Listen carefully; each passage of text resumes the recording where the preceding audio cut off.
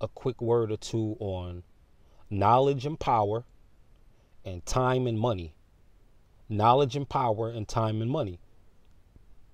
So it's said that knowledge is power. The more you know, the more you grow. And it's also said that time is money.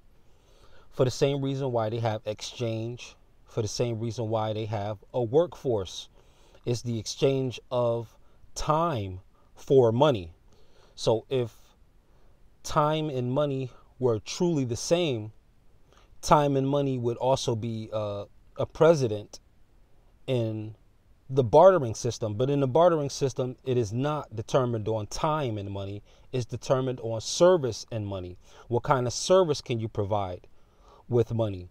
See, this is the ploy of the marketplace to add to their monopoly and subtract from your own neighborhood wealth and your own generational wealth, so to speak, because you're giving your time to another entity that provides another kind of service, and you're just a part of that machine, but your own machine is an entirely different thing.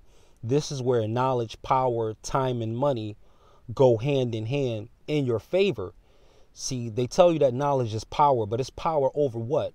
Not necessarily over other people, but it's power over time, because knowledge is based in time. There's different time periods that are connected to knowledge. So there's knowledge of what happened in the 1300s, knowledge of what happened in the 1700s, knowledge of what happened in the 19th century, knowledge of what's happening in the 2000s. There's always a knowledge of, and that of is always pertaining to time. So now you have time and money, and the relationship plays itself out in an interesting way, because you have people who have all the time in the world and none of the money. And then you have people who have all the money in the world, but they have no more time. And so you have these discrepancies, right, in the surface and underworld aspects, where you have this struggle between time and money.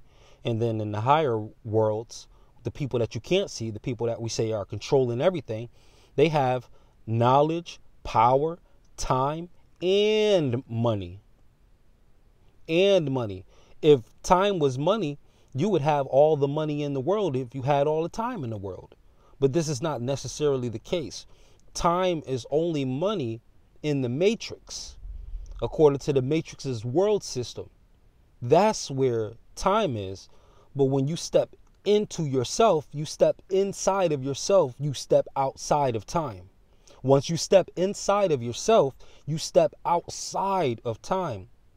Outside of the frameworks of time, and you begin to bend the scales on what money means and what true wealth is, because you have people who are subsequently, they're not good time managers, and good time managers in a lot of instances turn out to be terrible money managers, because they can't manage their time. If they can't manage their seconds, they can't manage their dollars.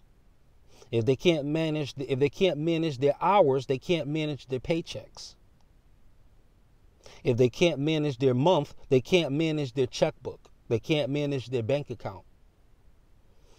If they can't get a grasp on time, if they can't work with time and flow with time, then things like money, wealth, and good experiences will become ultimately fleeting and dry and empty. There's an emptiness that comes with waste. Waste leads to desolation. And now it doesn't always seem that way, because the matrix provides a lot of trinkets for you to be distracted from your wilderness experience. What happened with Israel, they weren't just in the wilderness. A lot of people in the wilderness had idols to deal with their idle time. They had IDOLs to deal with being IDLE. They had IDOLSs to deal with them being IDLE.